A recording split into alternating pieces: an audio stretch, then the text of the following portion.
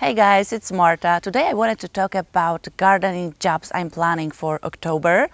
It's super hot in Poland, seems like the middle of summer, but fall has come or autumn has come and there's a lot of jobs to be done. Let's begin.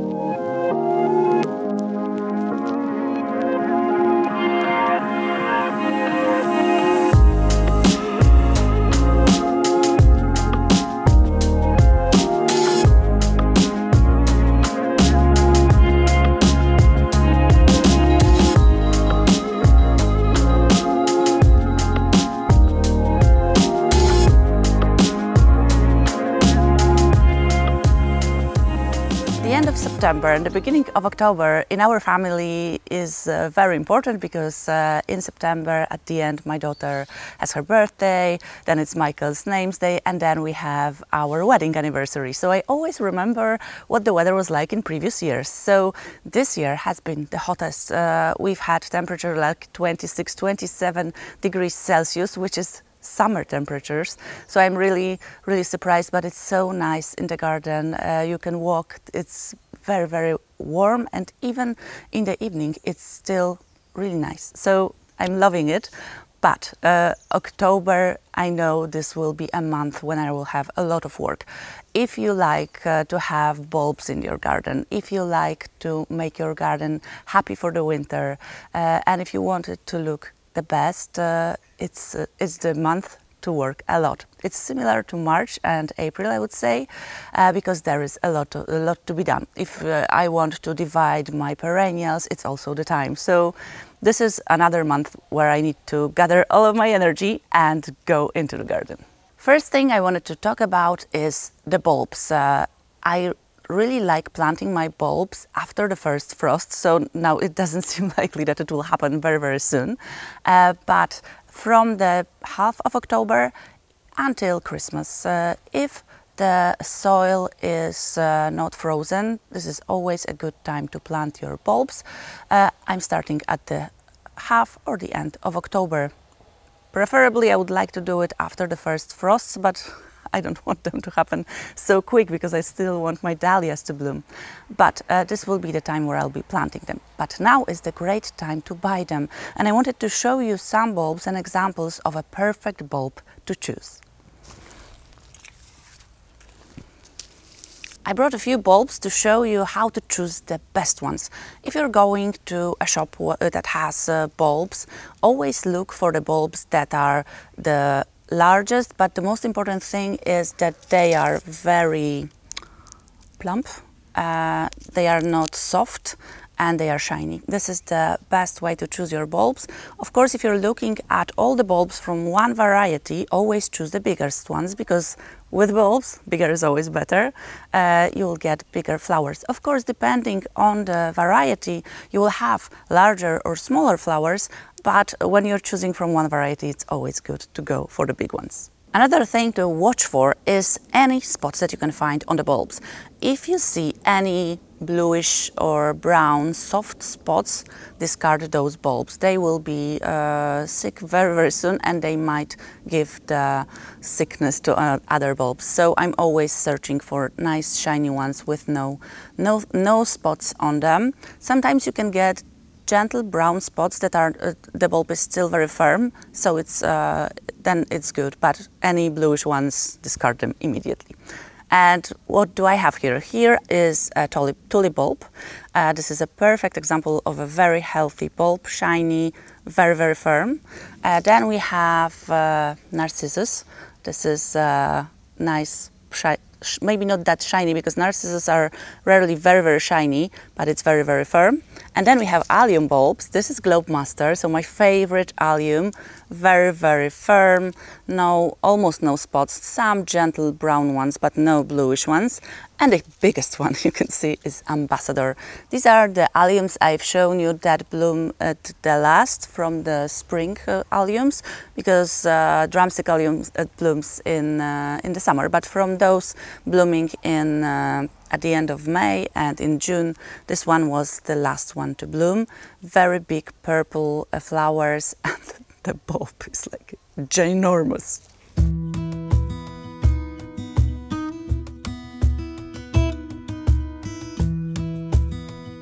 I won't be planting my bulbs for another 3 weeks. So what do you do when those bulbs arrive or you buy them early? When they arrive and you have them in plastic bags, always remove them from those plastic bags, put them in paper bags or in some kind of cardboard with the, of course, always have a tag what variety you have and store them somewhere. Maybe not that even cool, but dry. This is the most important. Don't leave them in the garden where it's wet. Then you will see that even though they were shiny and beautiful, they might in 2-3 weeks become moldy. So storing them in a cupboard in the house where it's dry, in paper bags or in cardboard is the best way to go. Okay, the subject of bulbs is done. Now let's talk about fertilizing your garden in the fall. Is it worth it or not? This is a good training for me. When I started gardening several years ago, I did not fertilize my plants in the fall. I started a few years ago and I've seen a huge difference in the plants in spring.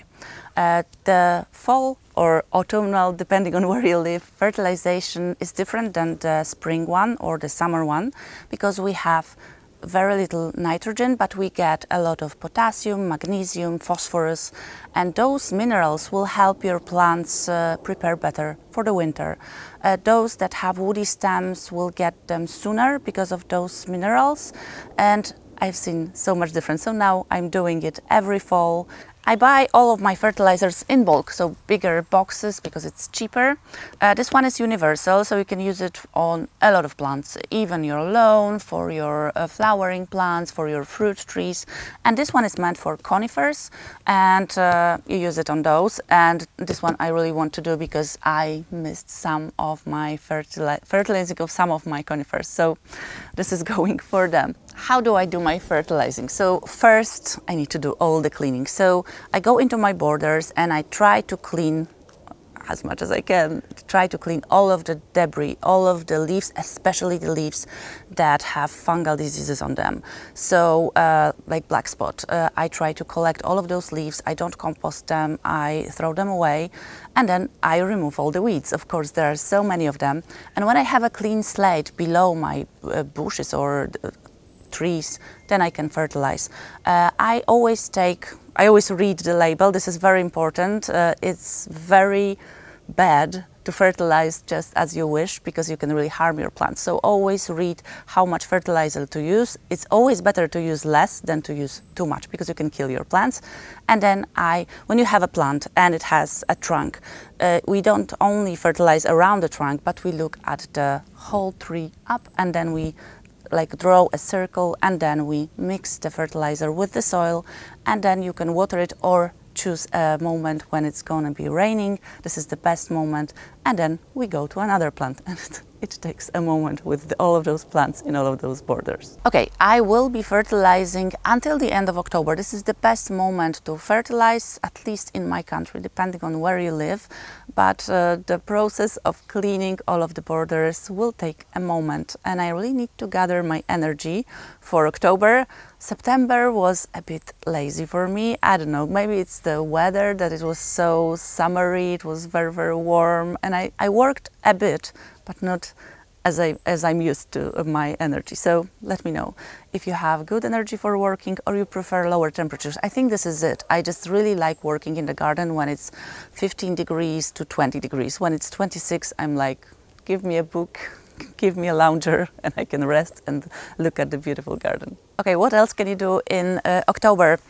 I will be sowing some grass because we had a problem with the mole and it destroyed part of my lawn, and I think I will show you that in a video. I will be trying to sow some new seeds. This is the perfect moment to do that because you will get the colder temperatures, it will be more moist, and it will be a perfect time for the grass to grow.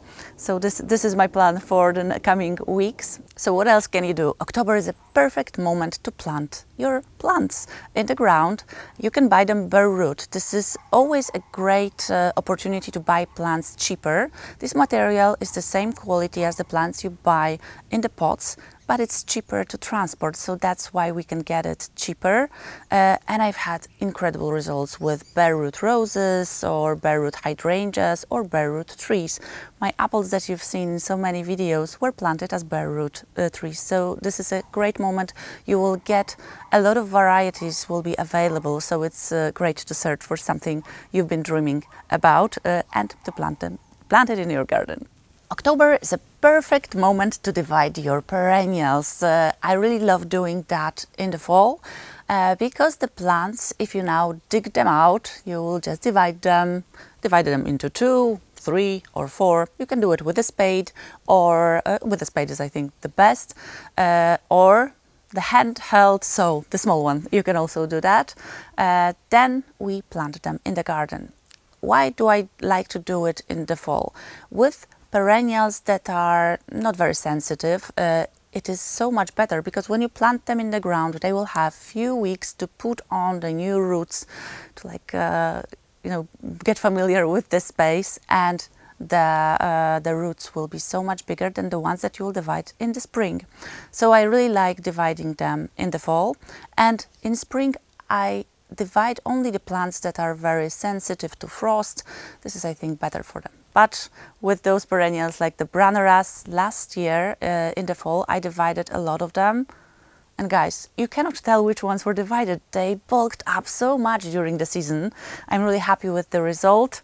They look beautiful still. When I'm choosing the plants to divide, I always look for the healthy ones, the healthiest of them all.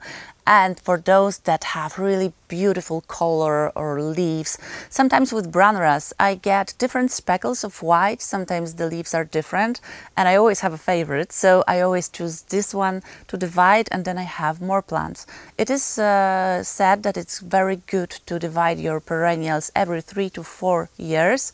And with this example, you really cannot tell which ones were divided, and they are really happy. I'm really happy with the result.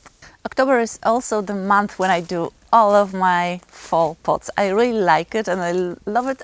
I think same as the spring ones and summer ones, but in the fall I'm waiting for the moment when the temperatures will drop a bit, so I get into the mood, of pumpkins, all of the oranges and deep pinks. But I have a very specific plant which I received a few days ago. I have a lot of them. I will show you in compositions. It's Saxifraga, Saxifrage maybe it's called. But this one is flowering in autumn. It's perfect for containers. I received a lot of them from a company we are friends with, so I'll be doing a lot of autumn compositions with them. They are perfect for pots, and I can't wait. I'm really excited about it.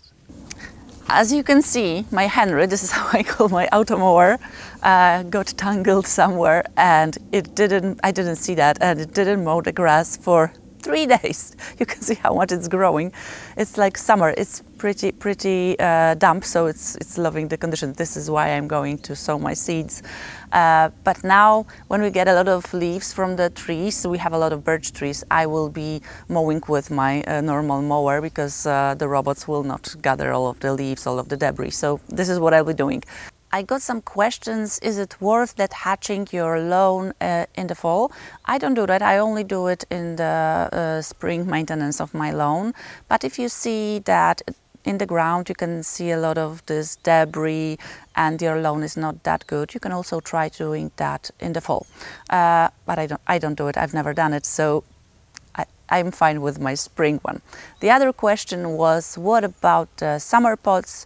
Do I remove them? If they are fine, let them be. I still fertilize them from time to time, maybe not on a weekly basis, but I still come with the same fertilizer I used during the summer months, and I let them bloom as long as they want to. Maybe we'll get a very, very warm fall and they will be blooming until the frost comes. So let's hope so. I can still see behind me the heliotropes and the gaura are blooming like it's the middle of the summer.